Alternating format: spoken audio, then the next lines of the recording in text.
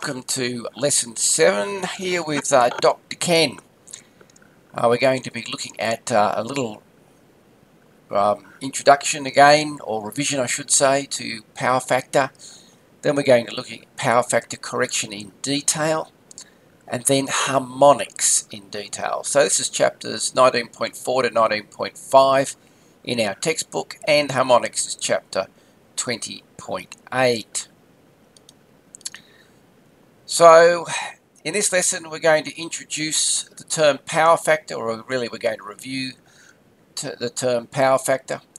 We're going to discuss the importance of maintaining a power factor in an electrical supply system above a certain value. That certain value is normally somewhere between 0.9 and 0.95. Then we're going to have a look at what are harmonics and how can harmonics be used to how can we actually reduce harmonics and the effects of harmonics.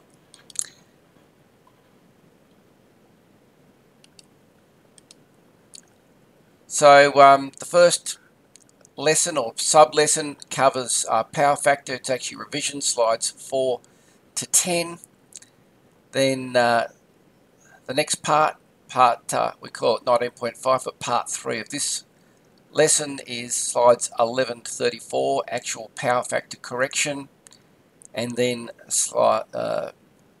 part 3, harmonics, slides 35 to 46. So our little review of what is power factor.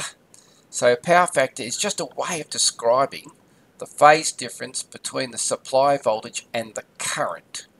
So it describes that phase angle, or the phase difference between voltage and current.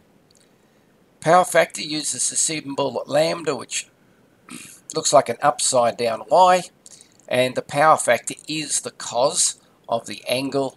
And if you remember from our last lesson, that's simply a little bit of trigonometry. So power factor can be found from the ratio of true power to apparent power, and there's our formula if you remember.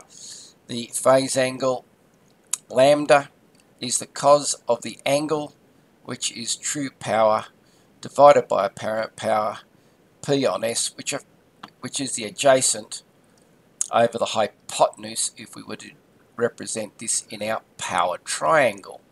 So nothing magical or particularly clever there.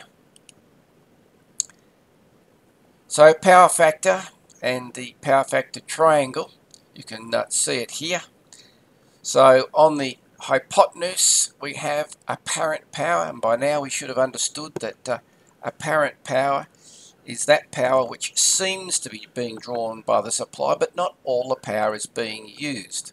Only the true power component is being used, and we have a reactive component that is just storing and releasing energy and not doing any practical work. So whenever that reactive component is high, we end up with a high angle of theta or a low value of power factor, and that can be a problem to many electrical installations.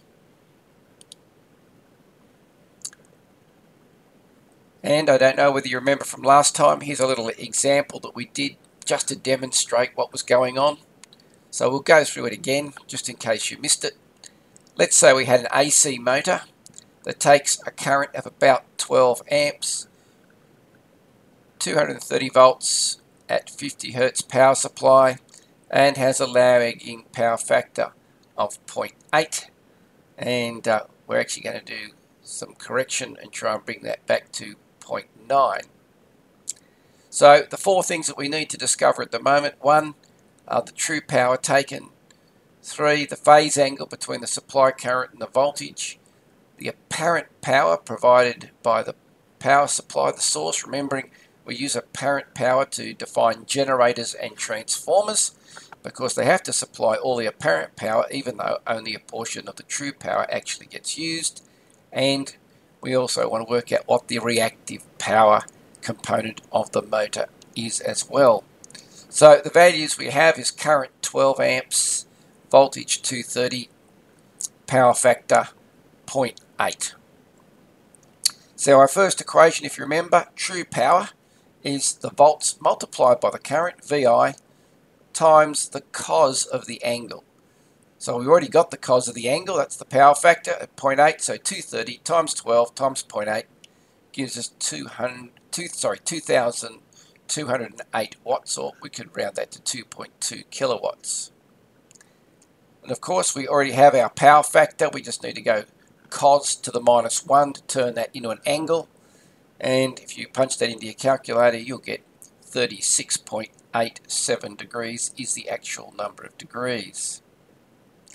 The third step is to find the apparent power S, and apparent power, its units are VI, so all we have to do is multiply the voltage and the current. So we had 230 volts, a current of 12 amps, therefore we had 2,760 volt amps, or 2.76 kVA, or thousands of VA. And finally, if you want to find the Q, it's the volts amps multiplied by the sine of the angle. So of course we know what the angle is at 36.87. We can punch it into our calculator and ask for the sine of the angle.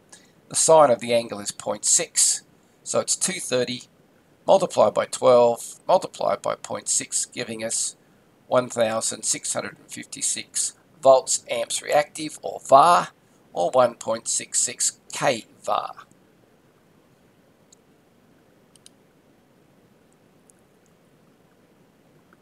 So here this is again represented on our power triangle. We have our 12 amps at -36.8 degrees, 230 volts. And if we represent that in the power triangle, which is just a phasor diagram, so the horizontal phasor being our true power, the vertical phasor being the reactive power, and the hypotenuse of the triangle is the phasor addition of those two, giving us 2.76 kVA of apparent power. So the supply source has to provide 2.76 kVA of apparent power, but only 2.2 of it is actually working.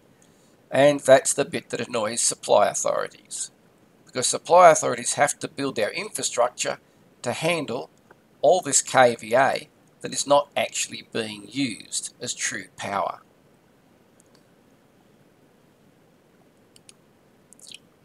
And if we wanted to reduce our power factor now to 0.9, we could turn 0.9 into degrees, and that happens to be so close to 26, 25.84, but 26 degrees we can call it. And if we were to redraw our power triangle, you would notice the triangle is much more shallow now. The hypotenuse of the triangle is not as steep, and therefore it is now smaller. So we only have 2.45 kVA compared to 2.2. So we have less kVA, we have less reactive power. You can see only 1.2 now. So by reducing this angle, by reducing the reactive power, brings the hypotenuse of the triangle closer and closer and closer and closer to the horizontal. If we can get the hypotenuse flat on horizontal, that means there would be no reactive power, and apparent power and true power would be the same if there was no reactive power. But you can see the big advantage here. We've reduced our current quite considerably. So by reducing our power factor from 0.8 to 0.9, we've gone from 12 amps in the supply to 10 amps. So the infrastructure required to supply this installation at 0.9 requires much less energy and infrastructure, smaller transformers, smaller power lines, all those kinds of things to supply the installation. So what are the causes of low power factor? The basic cause of a low power factor is reactance. That's the important word. It's reactance in the circuit. This reactance is usually an inductance and can come in lots and lots of forms. You might have remembered I said lightly loaded electric motors. Electric motors typically are about 0.8 or 0.85, but when they're lightly loaded, they're actually closer to 0.5 rather than 0.85.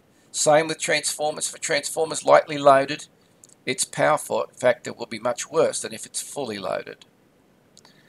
Fluorescent lights often contribute to poor power factor because they have ballast, even though the new electronic ones that use LED technology don't need that because they don't require a ballast in the sense that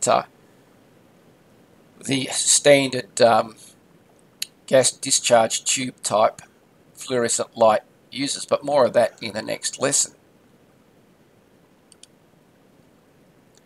So finally, on our revision of power factor, how can we determine power factor? Probably the best way to determine power factor in a circuit is to use a wattmeter and a volt ammeter. If you remember, a wattmeter measures both current and voltage and allows for the power factor, so it only displays true power. That's what a wattmeter does, it only displays true power. But a ammeter multiplied by a voltmeter gives you apparent power. So our true power here in our equation, so our power factor is true power divided by apparent power. True power can be given to us by a wattmeter, our apparent power by multiplying the ammeter and voltmeter together, and the ratio P on S just gives us the cos of the angle theta, and we can use that ratio to work out what the power factor is. So there's our little bit of revision on what is power factor, what causes poor power factor. On our next lesson, we're going to deal with what we can do to actually improve our power factor.